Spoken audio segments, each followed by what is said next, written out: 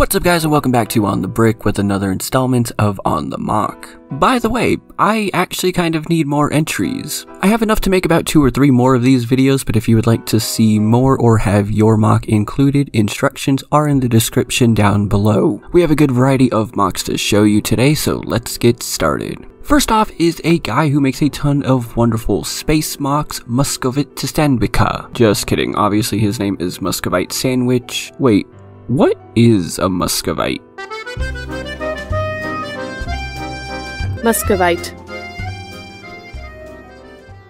Alright, not sure how good of a sandwich that would be, but you know what is good? This mock that I've been showing off in the background. This is the Ulysses spacecraft in 1/70th scale, and if it looks familiar, that's because LEGO just recently announced a VIP reward of this exact spacecraft. Like a lot of people, Muscovite did not have the reward points necessary, and also didn't really like the look of the official LEGO version. So they sat down, pumped out a design and the instructions for it, and the best part is that the instructions are absolutely free. It's only 167 pieces, so getting the pieces yourself isn't too expensive, but if you want to skip the hassle, I have included this on my website. Muscovite makes a ton of amazing space mocks. Seriously, do go and check them out if you are a fan of space like I am. Up next is once again Lieutenant Colonel Vandalore. Last week he shared some of the military jeeps he made. This week we have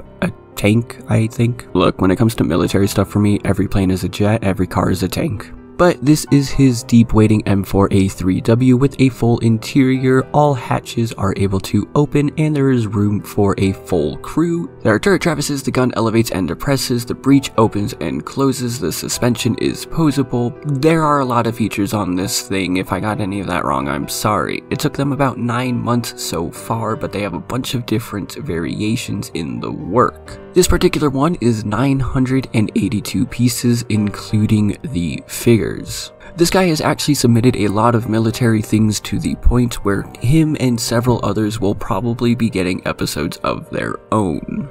I love that he was able to get those features into something that doesn't seem to be that big, but again, when you look at the minifigures, I guess it is a good size. He also got a lot of details in there, including this, which I believe is the engine. Like I said, he has submitted a lot of things, so we are definitely going to be seeing more of him. Up next is a bunch of mocks that don't really have much information with them, but they were really cool, and the guy was very happy about them, so I wanted to include them. This is from the last Brickbender, and he calls it his Exegol fleet. Because yes, there are fans of the sequel trilogy out there. These are 6 different ships in all, and I believe every single one of them was designed by Brickbender himself, or at the least modified in some way. I love the look of Poe's X-Wing there. Actually, I mean, I love all of these, but I really do like the techniques used for Poe's X-Wing. I can't tell if that's Inthert's design. I know it's not Jarek's, but the cockpit makes me think it's very similar to Inthert's. Anyway, this is all really, really cool and very well done.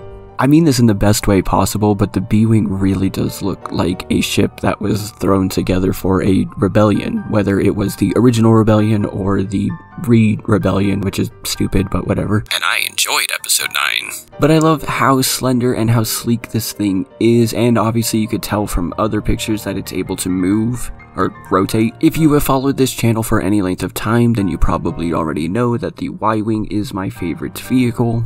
Sometimes I look at these builds and I just don't know where someone would even start. I know I've said that a lot, but seriously, look at the details and the greebling and the angles and everything used here. And then there's this thing which I have no idea what it is, but it's probably my favorite out of all of these builds because that curve is just awesome. Obviously, it reminds me of the U-Wing. I think that might have been intentional, but yeah, this is really cool. Up next is a user simply known as Sept, as in like September, and they have this micro X-Wing.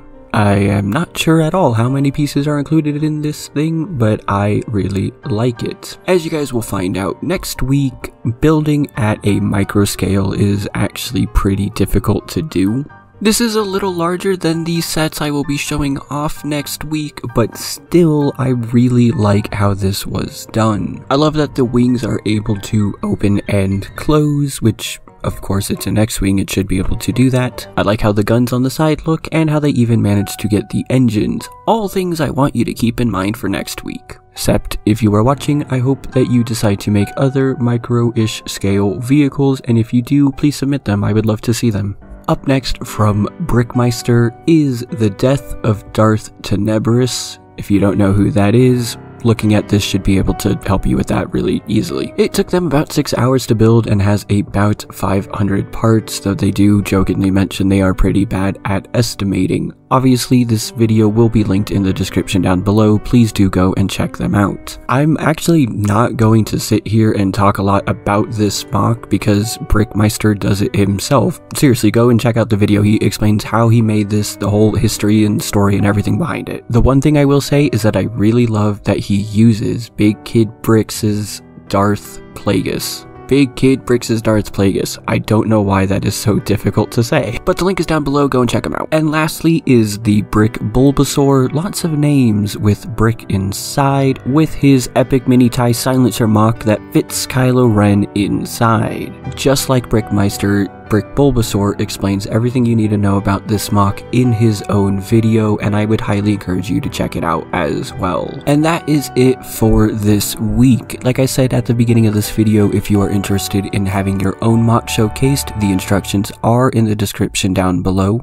I know it's a lot of stuff about Discord, but if you don't have Discord or don't want to do that, you can send me an email, it's all the same. I have no idea why, but I have been struggling to talk today. Please let me know your favorite mock in the comments down below. I would actually really be interested in hearing your thoughts on all of these builds and other builds. Remember to like and subscribe if you haven't already. Seriously, most of my viewers aren't subscribed. It's just a click, it's free. Please do consider doing so. And if you want to send a little extra support, then you can join me at my Patreon like all of these wonderful people who have continued their support. These guys are seriously awesome, especially Jonathan and Project Elements, but I appreciate every single one of them. And I appreciate you. So thank you so much for watching, and I will see you next time.